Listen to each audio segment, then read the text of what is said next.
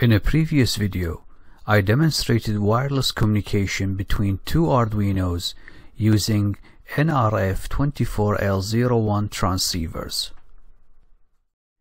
And in my last video, I demonstrated the acquisition of temperature and humidity readings from DHT11 sensor and the storage of these readings using AT24C04 EEPROMs. Combining these two technologies, this video demonstrates an Arduino-based wireless data acquisition and storage system. This is the transmitter circuit of the data acquisition system. We have the DHT22 sensor connected to the Arduino through pin D2, and we have the nRF24L01 transceiver connected to its adapter, and the adapter is connected to the Arduino using SPI connection.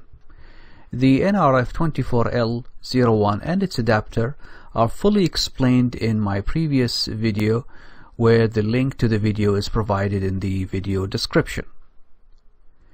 This is the receiver circuit of the data acquisition and storage system. We have the RF receiver module interfaced with the Arduino using SPI, and we have two EEPROMs of type AT24C04 interfaced with the Arduino using I2C connection, and we have two push buttons, one connected to pin D2 and the other connected to pin D3. This is the complete circuit diagram of the system. The transmitter will continuously transmit every 2 seconds the temperature and humidity readings from the DHT22 sensor over the RF wireless channel. On the receiver side, we press the right button, and through the serial monitor we'll be asked to input the number of samples to acquire, let's say 10. So 10 temperature readings will be stored on the first EEPROM and 10 humidity readings will be stored on the second EEPROM. And then we'll press the read button to display the contents of EEPROM 1 and EEPROM 2 on the serial monitor. And now for a quick demonstration, we press the right button and enter the number of samples, let's say 5. Every 2 seconds, temperature and humidity values are stored in the EEPROMs.